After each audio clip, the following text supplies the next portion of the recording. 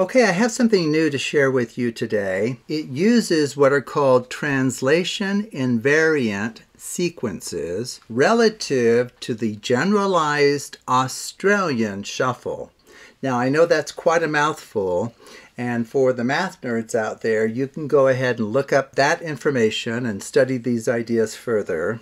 But for the rest of you, you should be able to do what I'm going to show you right away, and it is very surprising. Okay, so as you can see, I have 3 pairs of cards set out of various values, suits, and colors. Now we will need a random 7th card for this effect. Okay, I'm going to tell you part of the secret up front so that when I'm done with the performance, you'll be able to do this immediately. Okay, so the first thing I want to point out to you is even though the remaining cards may appear randomly shuffled, you might notice something interesting about the top 26 cards. And so let me just point that out.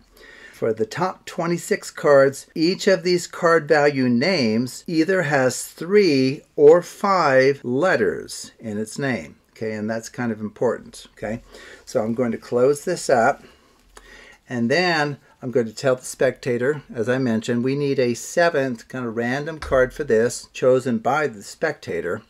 So to arrive at a random card, why don't we go ahead and just have you choose a random number, let's say between 1 and 20, your choice. 17? Okay, that's fine. So 1, 2, 3, 4, 5, 6, 7, 8, 9, 10, 11, 12, 13, 14, 15, 16, 17. Okay, so this is the 17th card. Do you want the one after or the one before? You want the one after? Okay, that's fine. So let's go ahead and show your card. It's not a problem that I see it, but you do need to remember this card. This is your special card. Okay, now I'm speaking to you as the performer. You pick up the far right pair first, turn it down, the middle pair, set it on top, face down, top left, face down, okay, on top, and then you put the spectator's chosen card on top of the other 6, okay? Okay, now since you, the spectator, and I, the performer, have seen the cards and know the order of the cards essentially, why don't we go ahead and just scramble them using the mange over-under or under-over? Which of those two would you like? You want it over-under? Okay, so this is how that works.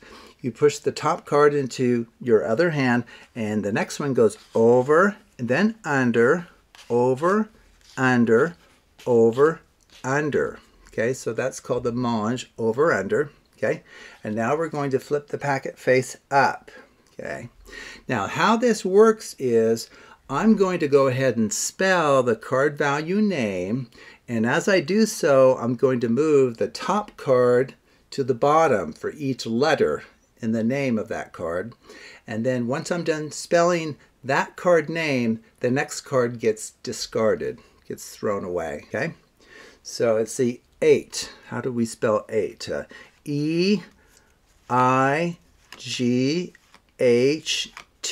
Toss that one away. Queen. Q-U-E-E-N. Toss that one. Queen again. Q-U-E-E-N.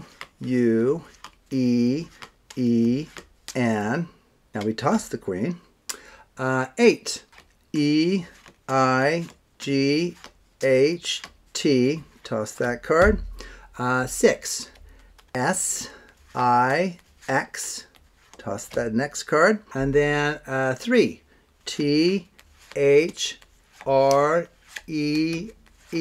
Toss the next card. And which one did we finish with? Now wait a second. Wasn't that the card that you freely chose from the deck? And the spectator will hopefully recognize, oh, I think it is actually. And then you can just drive home the fact that, okay, we started with these random pairs, 3 of them. I had you choose a random card from the remainder of the deck, and we just kind of stacked those kind of randomly, and then we mixed them with the Mange Shuffle, and then we did this complicated generalized Australian shuffle, and somehow the lone survivor, the one that survived all of the spelling and discarding of cards, was the very card that you randomly chose at position 17, or in the case of your change, I guess it would be position 18. Aren't you glad you decided to go with the 18th card instead of the 17th? You would not have looked like the superstar you do now. Okay, great.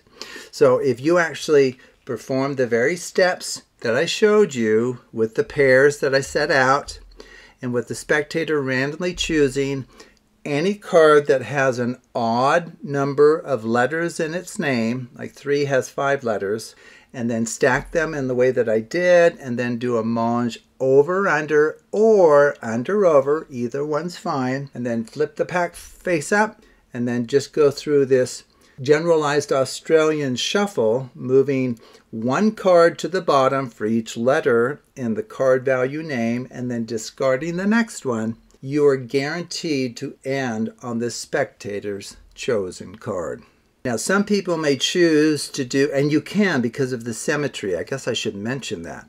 You know how before we started moving cards and then discarding, you could have, let me just, like this card was actually on top, but you could work with the packet face down. And it's because these pairs that we set together along with yours, after the Mange Shuffle, it's going to be symmetric.